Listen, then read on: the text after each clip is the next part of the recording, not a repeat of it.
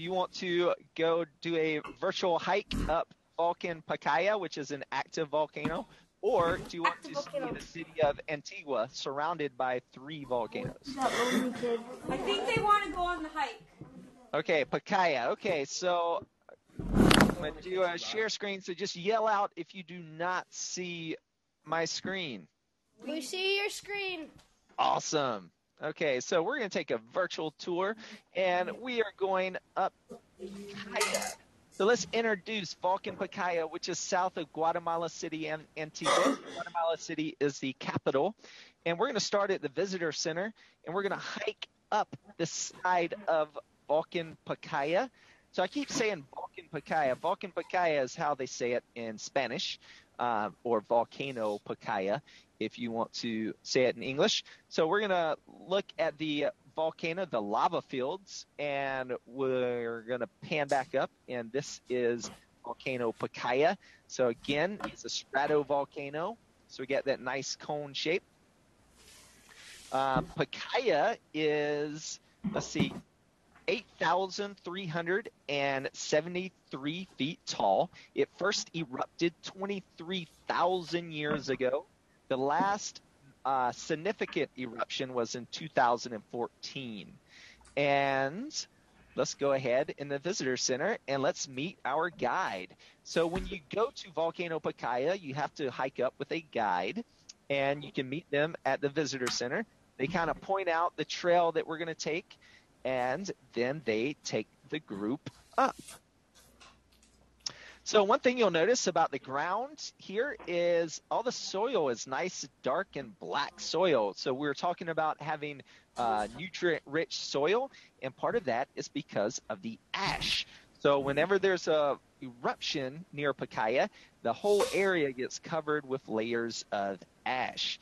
And a lot of people ask me, so we see a community down here, and I'm going to circle it for you guys. It's hard to see in the haze, but you can just make out all of the homes and the communities down there. And the most dangerous part about living beside a volcano, unless you're really close to the summit, remember we said the splattering lava, that's clearly the most dangerous part. But for most people, the most dangerous part is ash.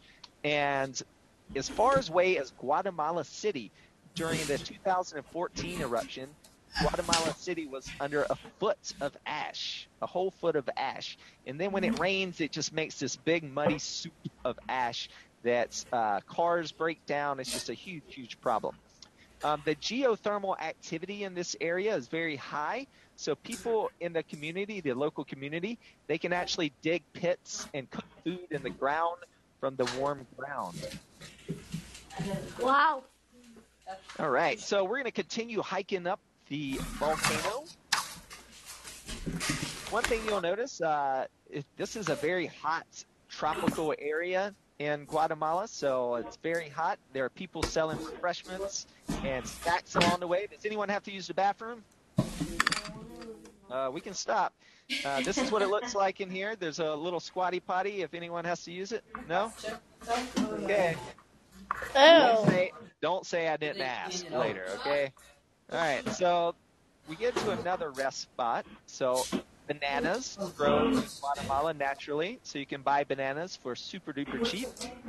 One of the cool fun facts about this spot is the last major eruption, if you remember, was in 2014. That was the last significant eruption. But the biggest recent eruption happened in 2010.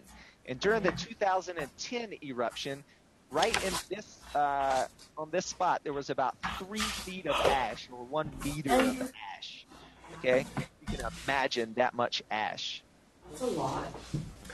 And all the trees were covered with ash.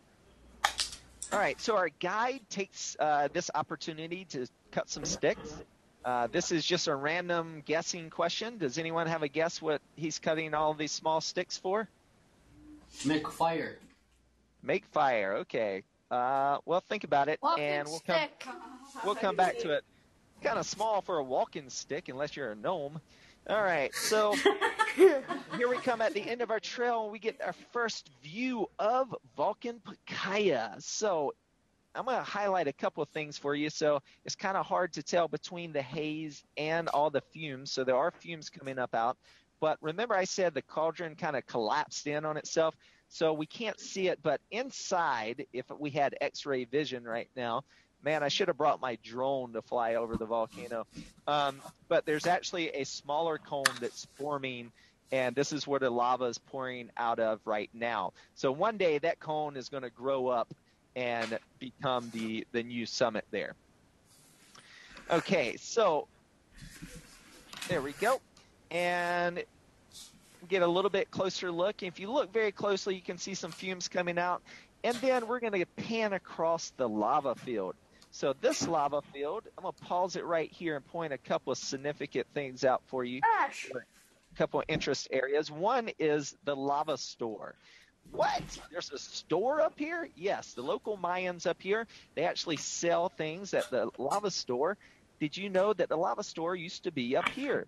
Why do you think the lava store is now located over here?